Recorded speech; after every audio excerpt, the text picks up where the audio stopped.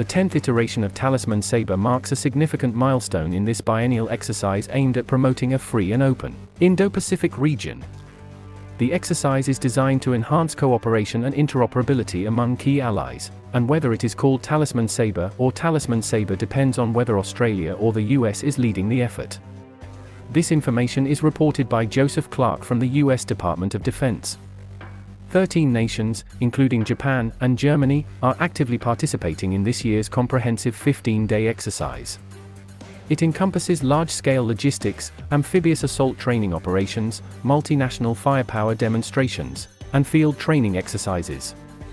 Notably, several Pacific Island partners such as Papua New Guinea, Fiji, and Tonga are taking part for the first time. During the field training portion of the exercise, 10 nations will join forces to face an adversary specifically designed to pose a formidable challenge to the coalition forces in all aspects of warfare, encompassing space, cyber, land, maritime, and air capabilities. The objective is to prepare the coalition partners, including Australia and the United States, to deal with peer threats effectively. U.S. Army Colonel Ben Martin, the operations commander for the Joint Pacific Multinational Readiness Center, emphasizes the importance of implementing the most recent doctrines of both countries in a realistic and dynamic training environment. He views these large-scale exercises as critical for building readiness and preparedness for future conflicts, inducing stress and challenges similar to real combat scenarios.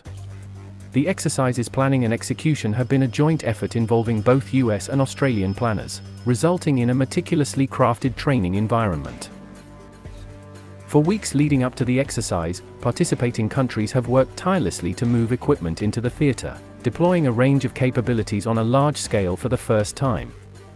The full exercise involves 30,000 troops, with 10,000 engaged in the field portion. McLennan, a key figure in the exercise, sees this training as a powerful demonstration of collective resolve among participating nations to operate together and preserve the rules-based order in the Indo-Pacific. The exercise signifies a significant milestone in the long-standing alliance between the United States and Australia, ushering in a new chapter of cooperation, learning, and unified action.